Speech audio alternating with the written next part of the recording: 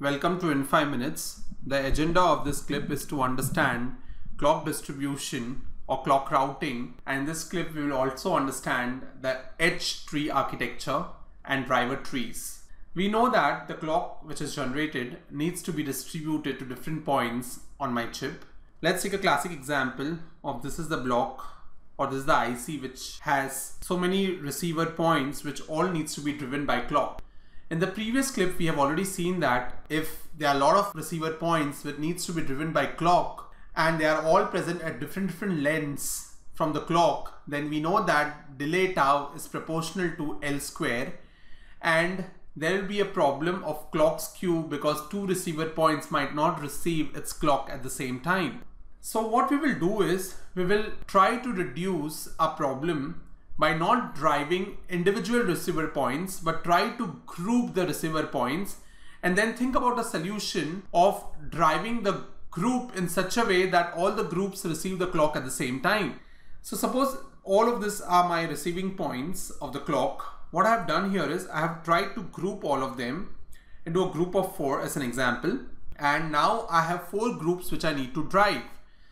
Understand, this distribution and clock routing is a very challenging phenomena which happens in the routing when you do physical design, and that specifically when you do routing this becomes quite challenging. Here we are trying to just understand in terms of layman how exactly we should try to avoid this problem. So one, we understood that there are a lot of points present, correct, that needs to be driven. We should not drive it individually because all receiver points will get a difference due to the length of the interconnect on the clock which is received by themselves. So we started grouping them. Here we have shown the groups of 4, and now I have started internal routing, or I started routing all these 4 points internally, which means that I drew vertical lines and tried to make some connections, and then so if you see I made this connection vertically, this also I did it, this also I did it. So I've tried to internally route all my points such that my clock which needs to be driving this group should be able to drive all the groups at the same time. However, you see that I'm not able to achieve complete horizontal, or in this case complete vertical connections, because all these points are randomly placed. So grouping it randomly is not technically going to help us quite a lot. What we learned from this was we should not drive individual blocks, we should try to make them in a group and try to drive the group, but then because they are so randomly placed that internally inside the group also to route the clock would be very challenging because they are not completely in the vertical dimension or in the horizontal dimension, they are scattered all over. Similar to grouping, we also have a concept called as partitioning, where again very similar, this is my points, or these are my receiver points, where I first partition it in the horizontal direction. So I have 2 groups now. Then I partition it, so I have 4 groups now, correct? Now I have started making a 2-point group. So I have started making groups in such a way that you see here I have made a horizontal partition. So this is a 2-point group, this is a 2-point group. Again the same here, 2-point group, 2-point group. Again the same here, 2-point group, 2-point group, and so on and so forth. But again, you see that the points are so randomly placed.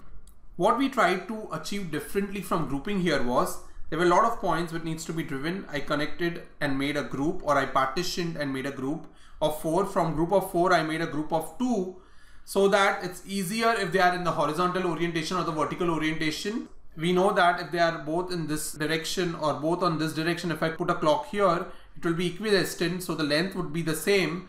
And I tried achieving that, but the points are so random that the results are going to be nearly the same to the grouping technique. So again, we might partition in horizontal and vertical directions, but it's not going to yield quite a different result from grouping, and hence this itself is not a very good idea. So let's presume that somehow I got this 4 points which I need to drive, and inside that 4 points I have blocks which are placed in such a way or grouped or partitioned in such a way that they are aligned to each other either in the vertical direction or in the horizontal direction.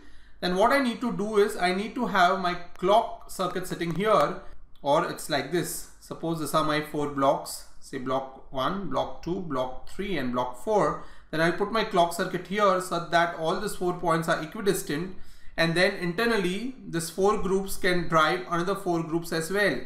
So basically what we are coming up to is nothing but an H tree architecture. Let's understand this.